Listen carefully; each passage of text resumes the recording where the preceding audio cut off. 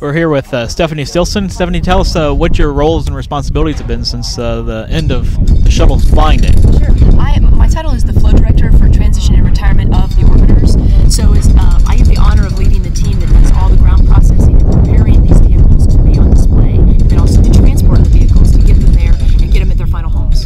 So it's been a year since Discovery last flew, but now it's sitting there in the DMate device. What's gone into the last year preparing Discovery to go to the Smithsonian? A lot of work has happened. Main thing was to get the vehicles safe for public display. You know, when we have flight vehicles, we keep them in special processing facilities. You have to have special certifications to even go in those facilities because there's numerous hazards: hypergols, oxidizers, freon, ammonia, and so forth. We had to get all of those commodities off the vehicle to ensure that when it's sitting in general public and people are up close, there'd be no hazards for them. So that was the biggest part of our task. Secondly was just getting it configured for how the museum wanted to display it. So configuring the payload bay, the crew module, and so forth. There's things that, like the galley has to come out, you have to reservice it and put it back in, those kind of things. And then lastly is just getting it in a position that it's ready to come out here and be mated to the 747 and ferried. Oh, yeah. So tell us what's going to happen over the next couple of days. Obviously, rolled out this morning, but between now and Tuesday, getting the vehicle ready to fly. A lot of work is happening. Main thing is that we're in the main DMate device now, and what we're doing is connecting the sling. The sling will allow us to lift the orbiter up high enough that we can retract the landing gear. And we lift it up to 60 feet so we can bring the shuttle carrier aircraft, which is the 747, in underneath the orbiter. And then we lower the orbiter down and connect it to the shuttle carrier aircraft attachment points. That's all that we'll be able to do today if things go well. That'll be a full day till about 7 p.m. And that's what we call soft mated. So we're actually connected and we're hand tight, but we're not torqued down. Then we'll come in tomorrow morning and use that huge torque multiplier and torque those bolts down fully. Then that allows us to disconnect the sling, raise the sling up, and then we're ready to back out of the DMate device. Now we won't do that tomorrow. We'll wait until Monday morning, but assuming weather's good, first thing Monday morning we'll back it out. That'll give us a full day to have it out on display where the media, the public, the employees can all come and enjoy it. So how different is Discovery now than it was, I guess, DS-133? How much stuff has really been removed from the vehicle? Discovery is a little bit unique from all four vehicles in the sense that Discovery is the vehicle of record. And so we did everything we could to keep it as intact as possible, and that was a big desire of the Smithsonian. Is 100 years from now, if an engineer wants to crawl around and see what it took to fly in space, they can do that, and Discovery would be the vehicle that you would do that with. So we minimized things that we took out. There's some things that had to come out. There's certain communication boxes that for security reasons had to come out. There's certain lines that we could not flush enough to make them safe. So in the orbiter maneuvering system pods in the back, those are basically gutted. Forward reaction control system basically gutted. In the aft compartment, most of that is still intact. There's some things that we needed to take out for reuse in future programs. But of all three of the flight vehicles, Discovery is the most intact that we have. And so the other two vehicles, you're saving a lot more for the future programs. So can you talk a little bit about the types of items that you would like to keep around? Sure. The main components that we're moving are the main propulsion system components in the aft. So in Endeavour and Atlantis, we're basically taking all those components out. You've got big 17-inch feed lines, you've got valves, you've got black boxes, you've got all kinds of different lines and things. And the reason they want to take those out is that we can reuse those on the current Space Launch System program, which is underway. So anything that we could save and use saves them time, money, schedule, and so that allows them to start their programs sooner. And so that was the decision in the trade that had to be made, is to do that. Now there's other things throughout the entire vehicle that have come out, different avionics boxes that we want to go do evaluation on and so forth. A lot of those things may not be used again, but there's scientific research and things that will be done. Back during the final launches, there was a lot of talk about doing autopsies on the vehicles after their flying days were over, just to see how the vehicles had fared, things that hadn't been looked at in 30 years. How has that progressed, and are there any results yet? Yeah.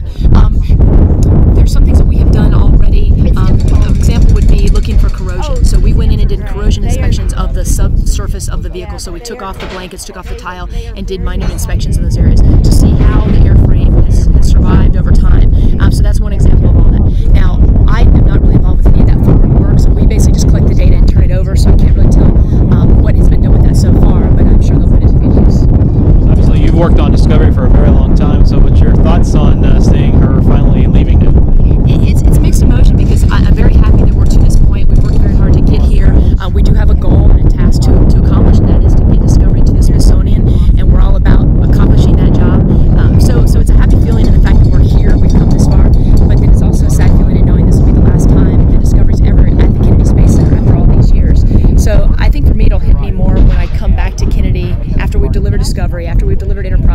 I come back and I go over to an orbital processing facility and Discovery's not there, or to the vehicle assembly building where she has been standing for about a month.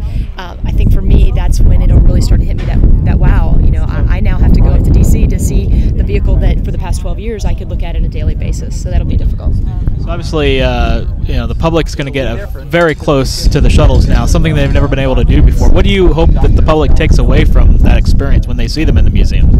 I think the biggest thing is the outer surface, the thermal protection system, which is so key to the functionality of this vehicle. A lot of people look at it from a distance and it looks like an airplane, so they think about that smooth metal surface. Well, it's completely not like that.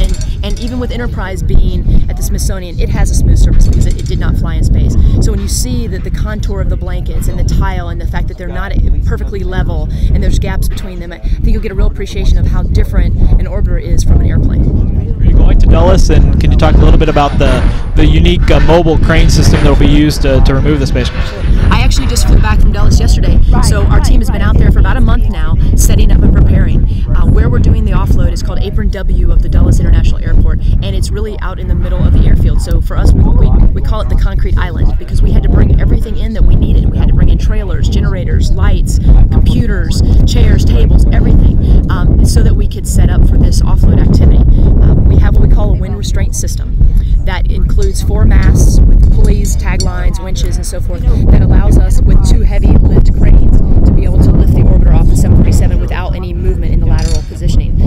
So very key. Basically, that wind restraint system simulates the mate-demate device you see over my shoulder. It allows us to do the offload and then do an onload for Enterprise.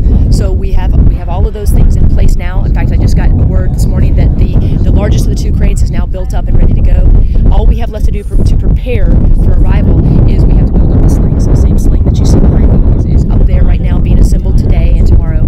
Monday we will actually do a dry run, so we will exercise the cranes, lift the sling up and down to verify the team's ready, procedures are ready, hardware's ready to go.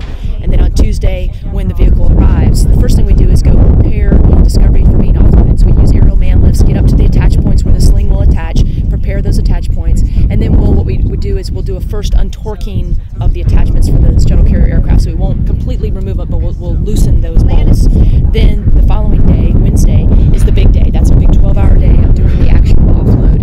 And so the whole process is we bring the shuttle carrier aircraft with the orbiter on top of it, underneath this wind restraint system. The sling is already in the air. We roll it right in, lower the sling down, connect it to the orbiter. At that point, we can fully disconnect from the shuttle carrier aircraft, lift the orbiter up, lift it far enough and that we can get it up and move the shuttle carrier aircraft out from underneath it, lower the orbiter down, connect up hydraulics, lower the gear, and then bring the vehicle all the way down to weight on wheels. So that'll take us at least 12 hours. That'll be a long day to do that. If things go well, it'll take 12 hours. At that point, we're ready for the ceremony that happens the next day. The next morning, we'll tow over to the Udvar Hazy Center and start the ceremony activities, and then eventually at the end of the day, tow Discovery into the space hangar, exactly where Enterprise has been sitting, and then we'll begin the process of preparing Discovery to being left there. So to remove the tail cone, reposition engines, close vent doors, things like that to get it in that final configuration that the Smithsonian wants it to be in. So what else is going to the Smithsonian besides the vehicle? Will there be other auxiliary displays and so forth of other equipment perhaps? Absolutely. Dr. Valerie Neal, who's a curator, has been in the process of acquiring what we call artifacts, so things that aren't part of Discovery but have flown in space and done other things. So she really has a good plan to be able to show the public, since they can't go in the vehicle. She's acquiring pieces that they can show externally to give an idea. Plus they've done a lot of high-tech video capturing and so forth of the internal components of the vehicle, so they can show those as well. The last thing I would emphasize is that she's really anxious to show the workforce and how we all made this happen, and the team behind these vehicles, not just the fact that it's an incredible, miraculous vehicle, but who made that happen? What was it about them that made it special and really was able to keep us in space for that long? How involved has your team been with the display sites? All of them are kind of displaying in a different fashion, so lending your expertise of what is possible and perhaps what isn't. And that's exactly right. We have been consulting with each of the museums for a couple years now. So although we don't have any direct involvement with how they display the vehicles, we did consult them and tell them where we were concerned, if there were things that maybe they needed to do differently. And so fortunately, each one is displaying it a little bit differently. So from the public perspective, just because you go to the Smithsonian and see Discovery doesn't mean you shouldn't go to California and see Endeavour, because it's going to be a completely different experience between the two. So we have worked with them, but we will not, once we deliver the vehicles, at that point in time we turn it over to them, and it's now their show. And can you just talk a little bit about the unique delivery of Endeavor being through the city streets of Los Angeles? Sure, yeah, Endeavor is one of the most challenging deliveries that they'll have to do. Now, our responsibility will end once when we offload Endeavor, we'll load it onto the Overland Transporter, which is actually a transporter that we as NASA owned and used when we would bring vehicles from Palmdale to Edwards back in the 80s. So it is something that we're familiar with. So we will load Endeavor onto that transporter, and at that point, we turn it over to the California Science Center. Now, they have come up with some self-propelled, independently moving modules that allow them to be able to move in very precise distances and directions as they navigate through the streets. So they've got about 13 miles to navigate through city streets. So they're going to have to bring down telephone poles and street lights and stop signs and so forth. And actually there's one point along the way where there's less than an inch between wingtip and wall on each side. So it's going to take them a very long day, and it's going to be very precise along that whole path. But they are up for the challenge. They've been involved getting ready for this for a long time. We've been consulting with them and helping them along the way. So it'll just be a spectacular parade route is really what it'll turn out to be. So a lot of hard work to make that happen, but I think it's going to be a really neat event for people to see. And then Enterprise gets to ride a barge for 30 miles. That's true too, unique on every sense. So once again, Enterprise, when we offload at the JFK airport, we turn it over to them. We're also going to load onto a transporter type of vehicle for them. It has the same attach points that are on the shuttle carrier aircraft, but they're going to mount them onto their own transporter, somewhat like a flatbed transporter. At that point, we're done, but they will then take it over and put it on a barge, secure it down to that barge it down the Hudson River to another stopping point, move it onto another barge, and then be able to take it all the way down to the Intrepid Sea, Air, and Space Museum. Then they've got the task of offloading it from the barge onto the flight deck. So amazing work will have to happen there too. And once again, Intrepid has been very involved. We've been helping them along the way, consulting them also. And obviously there's so much excitement about the flyovers and so forth that's planned for Discovery's trip. What about Endeavor as it's going across the country? Will we be expecting similar things? Definitely. We'll definitely have flyovers. Now, they haven't yet set that, and they won't set that till very close to the date based on weather and so forth. But they'll definitely use the same opportunities to allow more of the public to get to see these vehicles before they get back on the ground. Thank you very much. Thank you.